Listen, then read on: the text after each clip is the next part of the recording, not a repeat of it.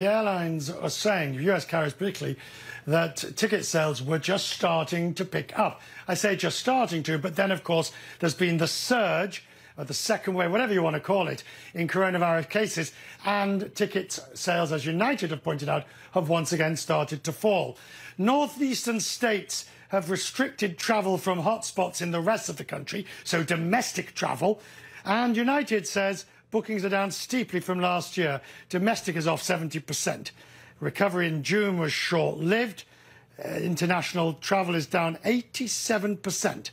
TheLastMinute.com CEO is Marco Corradino, joins us from Barcelona via Skype. Marco, so we're not surprised by all of this, but as the summer gets underway, we are seeing a situation that was getting better now deteriorate again. What are you hearing?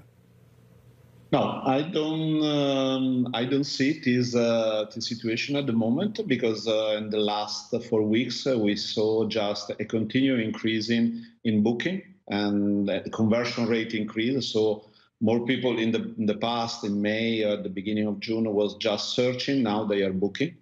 And the last of the queue was UK, that after the announcement of the government and the last weekend, the bookings increased a lot.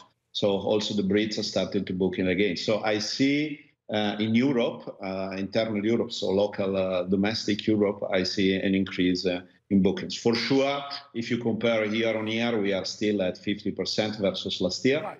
But I saw a change in behavior in the last few weeks. Marco, that of course is excellent news from the low levels at which we started. The fear, though, surely has to be, if economies have to be shut down, or there are fears of it, northern Spain, for example, Israel, yep, and the rise in coronavirus cases, if that were to happen in Germany, France and the UK, then you would see that trend reverse.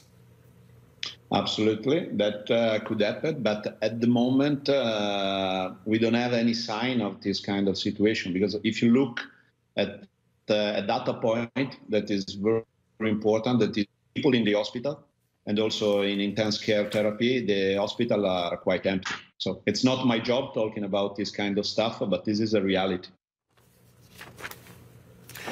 What do people want? I know you've done your travel hub and others. What do people actually want to know when they're booking these holidays?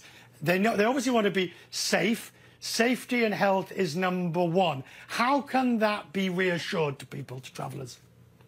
But I mean, I think, Richard, that the people now have a binary behavior. So the people that want to travel, they know the risk, they assess the risk, and they want to travel. So they are not coming to us to be reassured about safety. They decide and they go. And then there are people that this summer will stay local and will drive with the car. This is something that happens in Italy, France, Spain, Germany, and whatever. Particularly Italy, France, and Spain, people remain local. But for the people that decide to travel, they travel. What they ask to us is flexibility. Is it more than safety? Is it possible? Is it possible to save the summer? Well, yes. Everyone is saving the summer. I think in Spain, Italy, and France, this is happening. For sure, as you correctly say before, the level, if you compare versus last year, the summer is gone. So we will never see the level of last year this year. We need to accept this. But if you think that in April, all the world was shut down, particularly Europe, no one was traveling. And if you think where we are now, I'm quite positive and happy about it. Good to see you, Marco. Thank you. I appreciate it. We'll check in again as the summer moves on. Very much.